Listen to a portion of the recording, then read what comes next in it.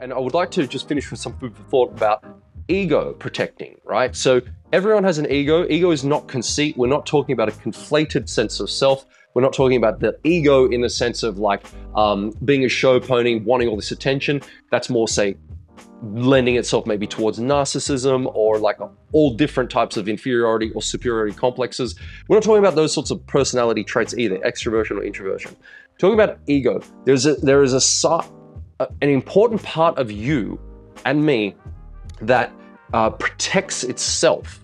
So when you want to learn something and then you find that you need to put that in front of people, like demonstrating ballroom dancing. We're going to use competition as an example here, or filming yourself, or any time you're under duress like public speaking. So think about those moments when you want to be in front of people, or even dancing at a party. Have you ever felt when you're at a party wanting to dance? The song is so good, but there's something that holds you back. Maybe you've just gone, oh, and you thought, what are the people going to think of me?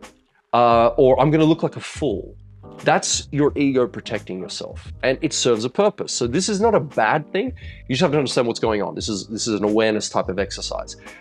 So we've all had an experience like that. Now, it doesn't mean everybody continues in that experience. I sort of lend this towards the idea of like, you know, there are people that just seem to not give a shit. Like how are those people doing that? It turns out that they learn to detach from their ego. And detachment doesn't mean you don't feel. It doesn't mean you don't have, detachment does not mean you are dead inside and you don't have any emotions. This is something that I think is misunderstood, say from the Buddhist style of tradition or the yogic tradition, where it's like, okay, now I'm in nirvana, I feel nothing. Like, no, your emotions are fully present. You are connected to yourself. You feel joy, you feel sadness, you have all of those, but you're not connected to them, right? You're like observing them, all right? So part of the reason people can't experiment in ballroom dancing, or they lack the courage to move away from what they know and to try something new, or to just as simple as like get up and dance at a party because they like the song, and to just be in that moment and not actually care, is because of that ego protection. And detaching from that outcome is going to absolutely smash you, put you into the stratosphere when it comes to elevating your life across the board, because you're going to start to care less about rejection. You're going to start to care less about what people think of you. All right. Now you have to remember, it does serve a purpose, what people think of you. There's a tribal idea where, you know, growing up, you needed a good reputation, right? It wasn't good to like pillage, plunder, rape, and just psychopathically destroy people, because, you know, that people wouldn't then look after you in turn, would they? So there's a utility to like, what do people think of me? It's when that takes ownership of you and you don't push yourself to the next stage, or you try that new venture, or you take a risk, or you ask that person out, or you move for a promotion, or you ask for a raise, or you quit your job, right? All of those things there often are held back because of your idea of what someone else is going to think of you doing that thing. All right. And that's what the detachment's important for, particularly in dancing, because you're going to need to put yourself out there, aren't you? Like I do online. But I've found that if my ego is protecting me, I'm like, holy Lord, what are people going to think of me? I tell you, I've put a lot of videos out, right? There are lots of videos I haven't put out because I've stood there ready to hit the button and I've gone, what am I going to say? Oh, what if that person that I really like sees this video?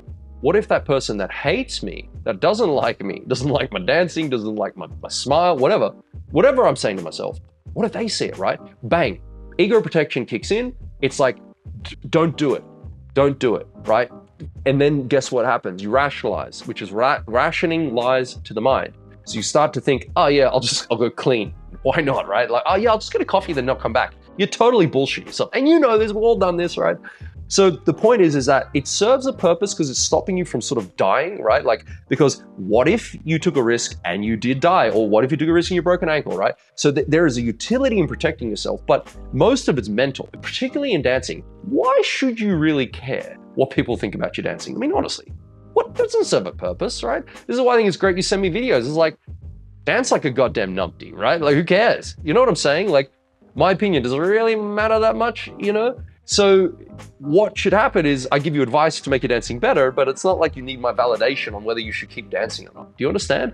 And so I would encourage you this week, because for me personally, when I when I notice myself, and remember, you're observing yourself, you should be trying to observe yourself, not in yourself, like everything weighs on you to the point where your entire existence depends on someone's approval of your dancing or your validation. You're observing yourself learning to dance and try, and you can sort of laugh at yourself that way. So you're not like so involved emotionally in it that you feel horrible if it doesn't work out, right? Observe yourself. Notice when that happens. Notice when like your own ego comes in to protect yourself, and what that actually is. And then like ask yourself, is that actually serving me? Is that actually helping me right now? And you'll probably notice, no, that isn't. And I'm holding back. I'm scared of experimenting right now. I'm scared of trying that new thing. And that's the protective mechanism.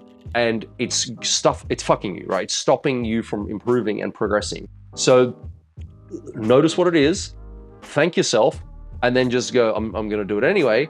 And if it doesn't work out, like laugh at yourself, have that healthy space. But in your mind, you've sort of created this gap. You're not like in it, you're observing yourself. All right, so see how you go with that type of mentality, that type of mindset as you go forward this month. It's been a pleasure being here with you. I've loved it. Make sure if you want access to BMA or the next level, or if you need help with any of the courses I have, to hit me up with an email, send me some of your videos, and make sure you like and share and comment on the YouTube channels to help out those videos grow, and tell your friends, all right? It's been a pleasure being here. I'll see you next month, you crazy dancers.